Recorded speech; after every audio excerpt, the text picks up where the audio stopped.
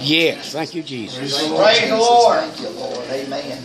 Now for the best part, amen. Yes. We're going to take up a love offering from Brother Greg and his wife Penny, amen, for the ministry that God's Lord Jesus. Praise the Lord. Thank you, Jesus. Thank you, Lord. Thank you, Jesus. Thank you, Lord. Thank you, Lord. Bless him, God. Lord, have your way tonight. Thank you, Jesus. Lord, have your way.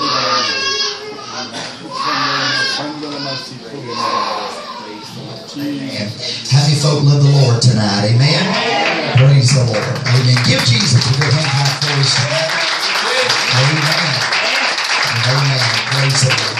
Well, it's good to be here again tonight. Good to be in God's house. Good to see each and every one of you that are here with us tonight. And I'm just so excited about what God is doing and what God is going to do tonight. Amen. Well, praise the Lord. I've got my sister-in-law with me tonight, and she sings at church, and she leads all my singing for me. So she said she wanted to come to church tonight, and I said, well, if you do, you're going to have to sing for us. So she's going to sing for us tonight. So I'm going to ask Sister Linda, if you would, if you'll come on tonight. And if you would, make her feel welcome tonight. Put your hands together. Praise the Lord.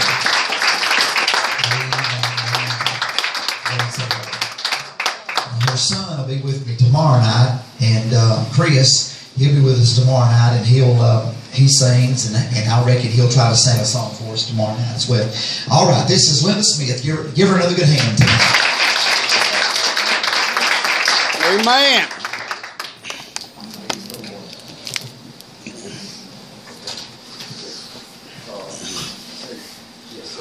Bless her, Lord. So good to be here tonight with all of y'all. The Lord kept us safe on our trip up here, though I wondered about it a time or two, but thank God for it. Y'all just pray for me.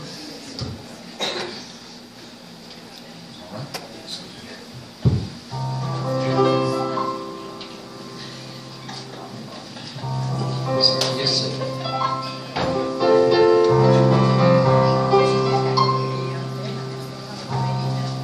As you travel down life's road, He is with you everywhere, with every step.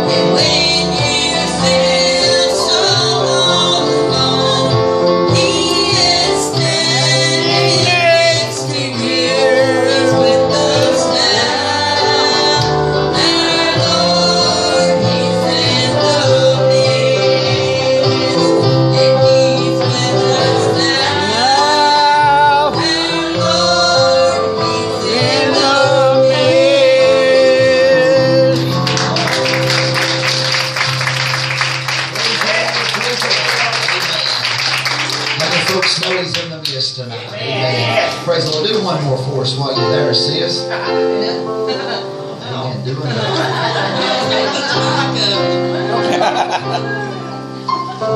Glory to God. If you don't sing, you can sing one for us. What?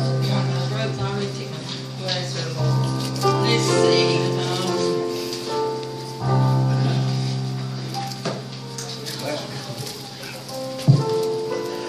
Amen, amen.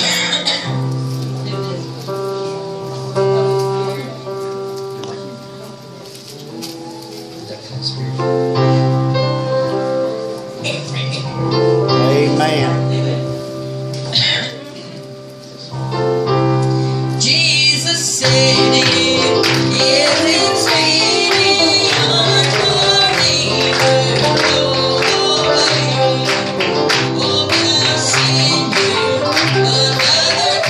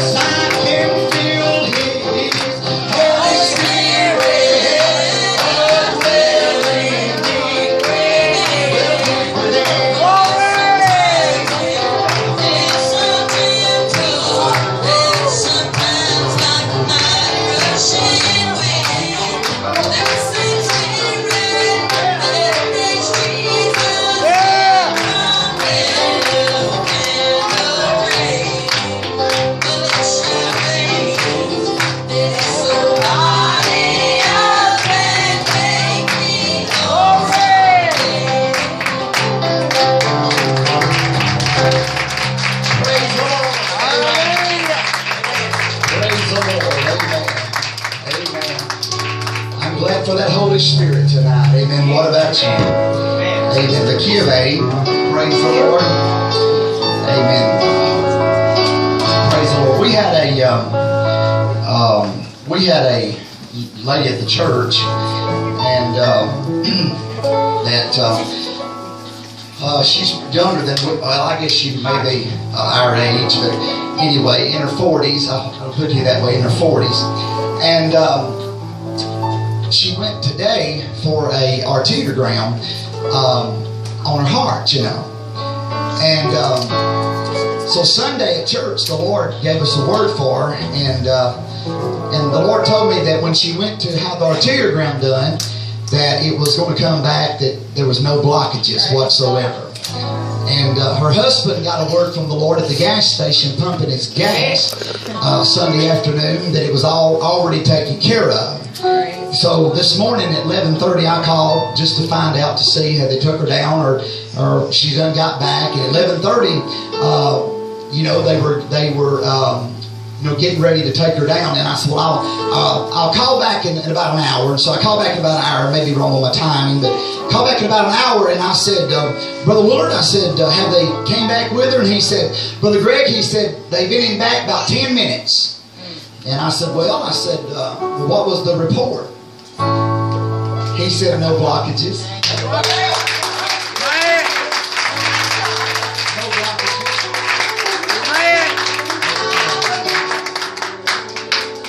So this song here came to me, and I don't know, maybe we can get through it. Key of A. Well, you don't know like I know what He's done for me. Well, you don't know like I know what He's done for me. Well, you don't know like I know what He's done for me. What the Lord has done for me. Well, He healed my body. That's what He done for me. Well, He healed my body. That's what He done for me. Well, He healed my body. That's what He done for me. What the Lord has done for me. Well, you don't know like I know what He's done for me. Well, you don't know like I know what He's done for me. Well, you don't know like I know what He's done for me. What the Lord has done for me. Well, He saved all my children. That's what He's done for me. Well, He saved all my children. That's what He's done for me. Well, He saved all my children. That's what He done for me. What the Lord has done for me. Well, you don't know like I know what He's done for me. Well, you don't know like I know what He's done for me. Well, you don't know like I know what He's done for me. What the Lord has done for me.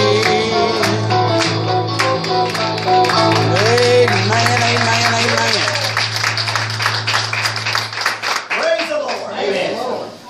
Amen and amen. Give Jesus a good hand.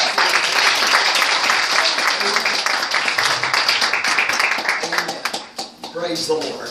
Amen, amen. Now turn that mic back on, Brother Greg. Flip it all the way up. Praise the Lord. Praise the Lord. All right. Wonderful Savior, wonderful Lord tonight. It's so good to be in God's house again tonight with God's people and to be able to share with you a word from the Lord tonight. Yes. If you'd open up your Bibles with us tonight to the book of Isaiah, the 48th chapter. I will have one verse coming out of Isaiah chapter 48, and then we're going to 1 Kings tonight, chapter 18. Amen. Praise the Lord.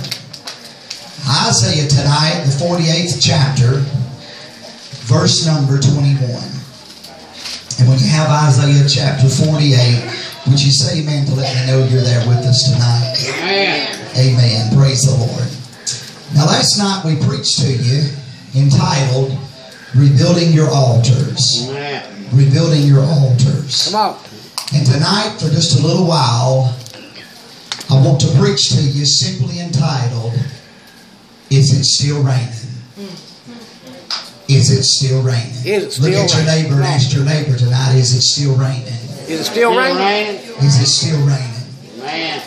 When I left Alabama tonight, the weather forecast man said that when sometimes in the night we're going to get some rain. Yes. And it's going to be scattered rain, and it's not going to be rain just covering all over, but you're going to go a while and you're going to hit a spot that where there's a rain cloud there. Yeah. Come on, brother. And as you drive through those rain clouds, there will be some downpours, he said. It wasn't severe weather, but it was going to be some downpours. Look at your neighbor and say downpours.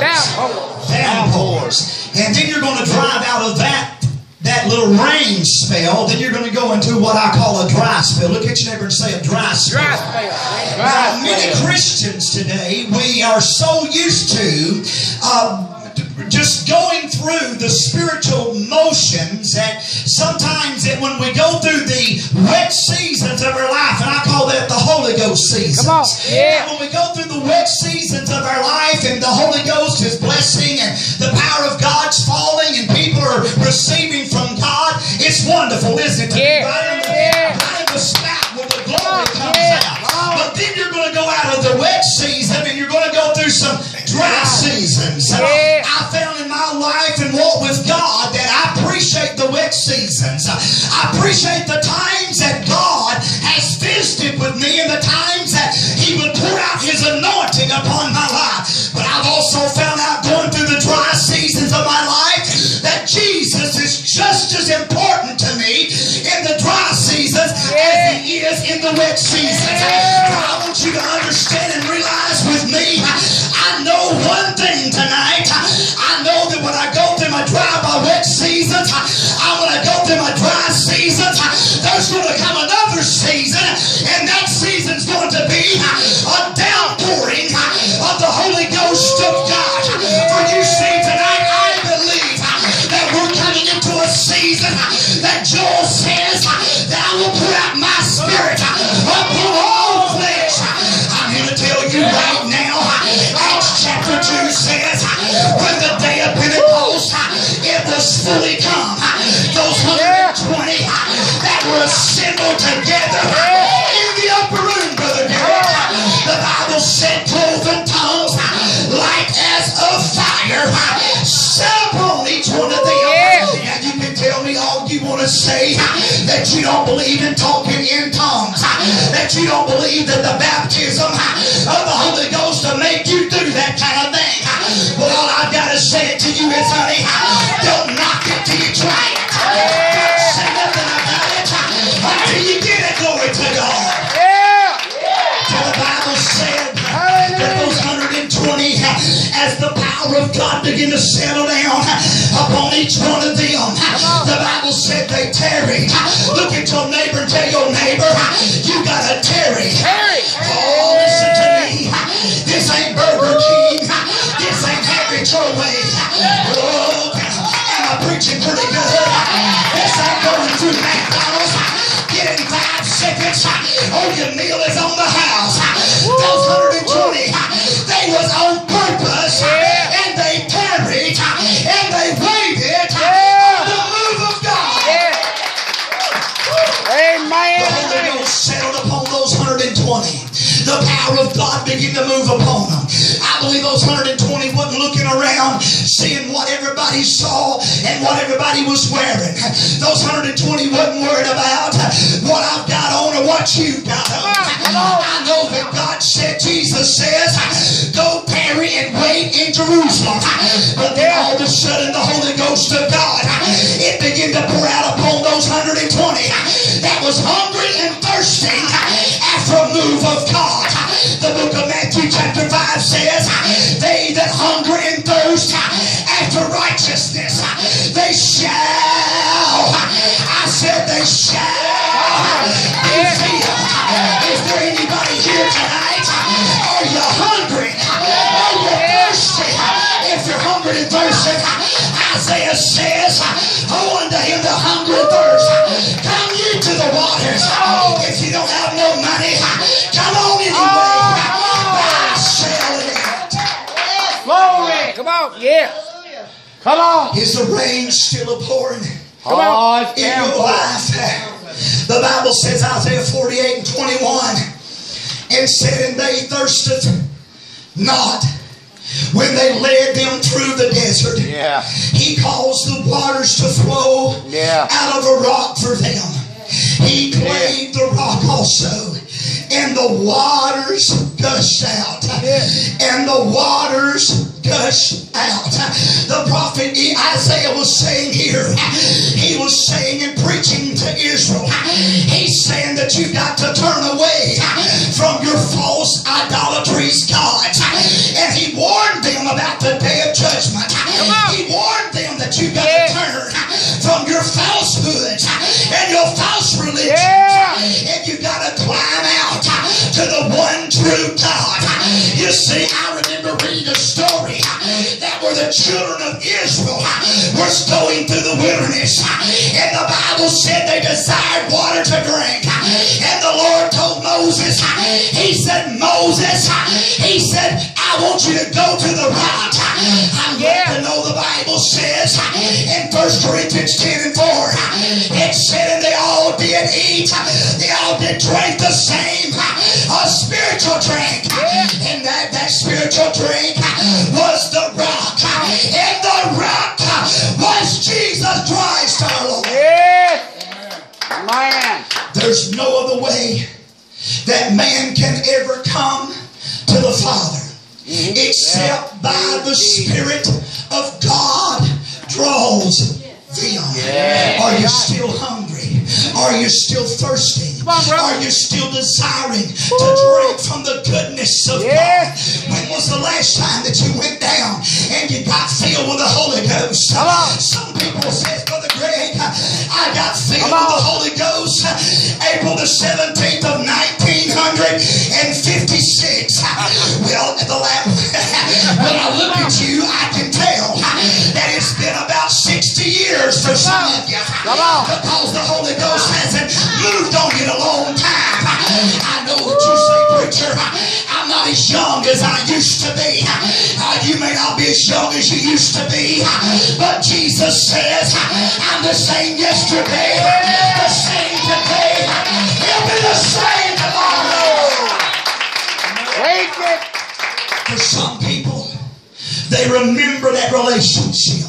They remember that experience. They remember that visitation from God. Brother Derek, I've pastored those churches. I've been there with those gray-haired mamas and daddies. I don't mean to offend you tonight. I don't mean to offend none of you. But I've been there with those gray-haired mamas and daddies that all they talk about is the way things used to be. How God used to move. What I saw God used to do. I'm living in 2014. I'm ready to see a manifestation of the power of God. I don't know about you, brother. The same God that you served back in your day is the same God today.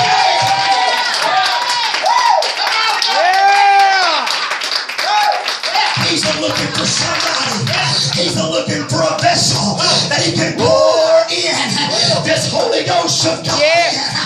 We serve a God that is without limitations. You put limits on God, but this God tonight, he says, if you're hungry, if you're thirsty, come ye to the waters and drink tonight. Come on, get your some. In 1 Kings chapter 18, the prophet Elijah looked over there and saw the prophets of Baal, the idol worshippers. He saw them worshiping their idol gods. The prophet Elijah, just like you and I, he went down and hid out for a season. Every morning, God caused the birds to come by and drop some food at him every day. Oh, that's room service, ain't it, Brother David? When he comes by and you ain't got to do nothing to get it. You just wake up every morning and there it is. He's just pick it up and eat it. The brook was right there by his head. He could probably just roll over and cup his hands up and drink out of the brooks. But there was a day coming that God said, laid by this brook long enough. You've laid by this brook long enough. You say, preacher, what are you getting at? There's some of you have laid by that brook long enough. Yeah, preach it. Glory. Hallelujah. I wish I could preach. It's time to get yourself up. It's time to dust yourself off. You've had a season of resting long enough. God said, get up, Elijah, and go on down. Time to move on. Come God on. told him. Elijah said, the prophet, old Jezebel, Come on. sought after his life. Oh, she was mad at him. You got to watch him, spirits. Come on, brother. Come on. Go ahead. You got to watch him, spirits. Expose that thing, brother. Jezebel ain't the pretty woman that you look at all the time and looks over at you at Walmart when you walk past her and she winks at you. Jezebel's not the woman that forgets most of her clothes. Come on, somebody. But that spirit of Jezebel is invading the church. It's invading ministries. Listen to me. That spirit of Jezebel sought after Elijah because Elijah had the mantle of God upon his life. He was the one. Sit down. All of a sudden, he hid himself out in fear. He said, God, he said, I'm the only one left serving you. Amen. Yeah. Come on. Have you felt like that lately? Come on. Have you felt like? Come on. Nobody know what I'm going through. It's a dry spell. Come on. Come on. Yeah. Brother Derek. It's an outpouring. Brother Derek. Come on. Nobody knows. If you knew what I was going through, brother, you would come over to me and you'd minister to me. Come on. You don't know what I'm going through. You know, I miss church because I'm going through some things, Brother Derek. Come on. Sandra, I'm going through some things. Glory. I know you think I don't like you, Sandra, but I'm just going through some things, honey. And when I don't stand up and worship now, it's because I'm going through some things now. I can't get past it. I've got to go through some things because you think you're the only one that's got problems. Come on. You think you're the only one that's Come on. Yeah. Preach it.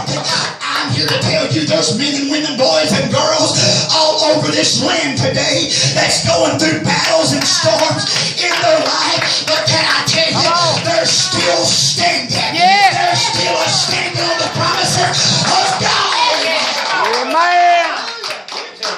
The prophet Elijah went to the 400 prophets of Baal. Come on. He stood across there with those idol worshipers.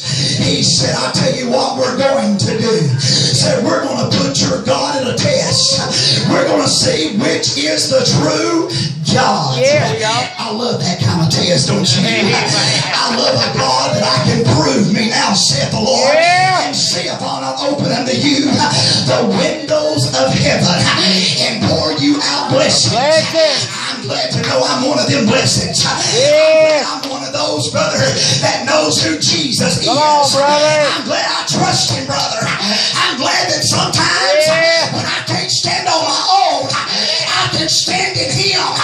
For the Bible says in him we are complete in Jesus Christ. So the prophets of Baal had to erect them an altar. I'm going back to an altar for a moment. Had to erect them an altar. Go ahead. Come on. Man. They erected that altar to the God of Baal. They got over there to that God of Baal. And they started crying on to that God of Baal. Come on, brother. Yeah. Oh, Baal. Oh, Baal. Would you please come down upon this altar? Would you please come on down here and set the altar on fire? Yeah. Elijah looked across over there and started laughing at him. Said, go ahead and cry out a little bit louder. Yeah. Maybe your God's a little hard of hearing. You need to go wake him up. I'm preaching pretty good to you. Maybe your God's going on some kind of vacation. Yeah. He's out for a couple of days. He's taking a couple of days off from your problems. Go ahead and cut yourself and do everything you know to do. Let me tell to share something with you. You know there's a spirit going around today that people are cutting themselves. They're inflicting pain upon their bodies because they're trying to get somebody to give them some attention. The prophets of Baal did the same thing. Come on. Come on. Yeah, they did. All of a sudden, Elijah, being the man of God that he was, come on, he knew the one true God that would answer by fire. Yeah. Look at your neighbor and tell your neighbor it's still raining. It's still raining. Still raining. God's not letting not one of you down. It's still raining.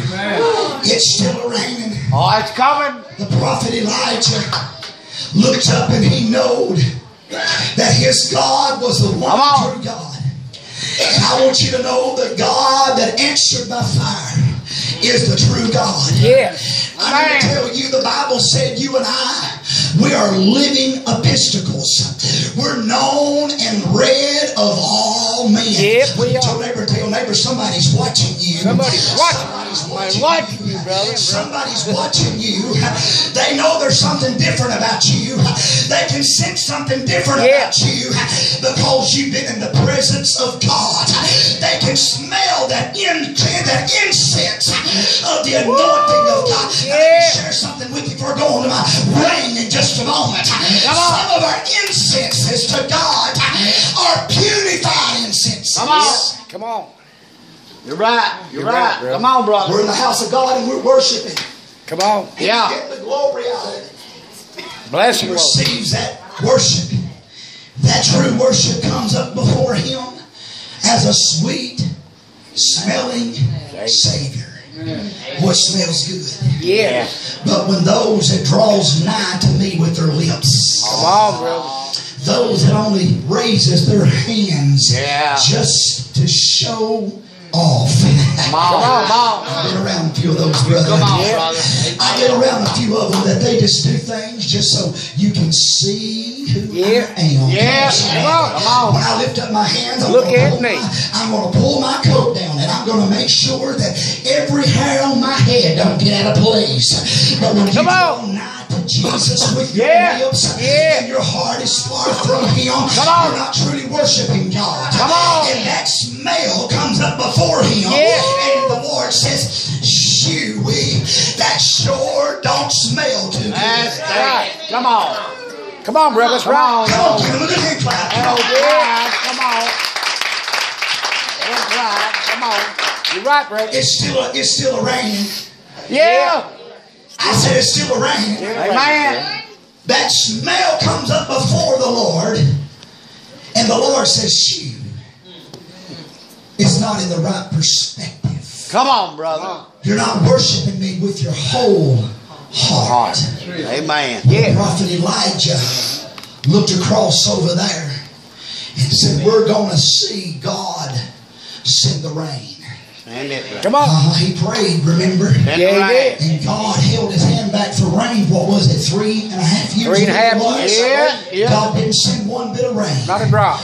Not a drop. God said, dried Elijah, now it's time to go on top of the mountain and look for that rain cloud. Go up there and tell me what you see, young man. Come on. I don't see nothing. Well, go on back up there and watch out for it. Look out for it because God said He was going to send the rain. He looked up there and he saw this cloud coming across the horizon. Come on. He said, Elijah, he said, I see a cloud coming. Elijah, I see a cloud coming the size of a man's head. Oh, my Lord and my God. I'm here to tell you, I see a cloud coming on the city of Fayetteville. The Fayetteville, Tennessee, that's going to come the size of a man's hand. Revival is going to break out from the this land today. I see revival coming to East Lawrence, Alabama. I see revival coming to this land today. From they that hunger and thirst after righteousness shall be filled. Glory! Amen. Please don't be offended what I'm about to say. Come on, brother. Preach it. But this land sure could stand a revival. Yeah. Amen. I don't want to offend you. And if I do offend you, then I'm going to have to just tell you. Meet me in the altar and I'm going to pray for you. Amen. Come on. Amen. Revival needs to start all the way Come in on. the Oval Office. Yeah. All the way down, bro. All the way down. Come on. Please, folks, don't be offended at me. You preach it. I'm not mad at the man. Come on. I said I'm not mad at the man. Come on. I pray for President Obama. Come on. I pray for his soul. But for a president that don't stand up for the word of God, Yeah. there's something wrong with him. Yeah. Yeah. Come on. Right. When a president will tell you to something you can pray to any God that you want to pray to, Come on. there's something wrong with you. Come on. You're right, brother. Now all of a sudden, we got this quack down in Houston, Texas. Come on. Come on. Yeah. That says God created her to be a lesbian. Come on. Well, when I read the book of Genesis, come and I on, see when God created Adam, He created Eve too. and He took the real out of Adam, formed him a living being soul, breathed His breath into him. Come on. He looked at Adam and said, Adam, what do you think we should call him? You think we should call him a man? Come on. Hello. Come on. Adam had more sense than the mayor of Houston, Texas does. Come on. He said, I know exactly what we're going to call him. We're going to call this thing you created a woe man. Whoa, whoa, man. Look at your neighbor and say woman. Whoa, one, two. Because out of a man come the woman. Yeah. But this mayor out in Houston, Texas says it's okay to be a homosexual. Let me just tell you something. I know the Episcopal Church is licensing homosexuals, gays, cookies in their pocket, whatever you want to call it. Yeah. I know they're licensing them to preach, but I still believe that the United States of America is going to have to stand before a true and living God. Amen. Amen. Now, if God destroyed Sodom and Gomorrah Come on. for their sin, Oh, come on, brother. Come on. don't you not think God won't destroy the United States of America? He'll do it. He'll do He'll it. do it. God will send this Ebola. Come Come on. on. He'll wipe out the wicked people. Yeah. Yeah. He's famous for doing that. Come on. Amen. Maybe the mayor of Houston, Texas might need to get smit with it. Amen. Come on. Come on. And let her call on a God that she wants to call on. Yeah.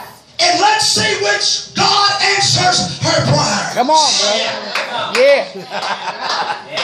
Come on, brother. Come on. I've never ever saw real atheists. Come on. Come on. Have you? Not really. I've never really saw a real atheist.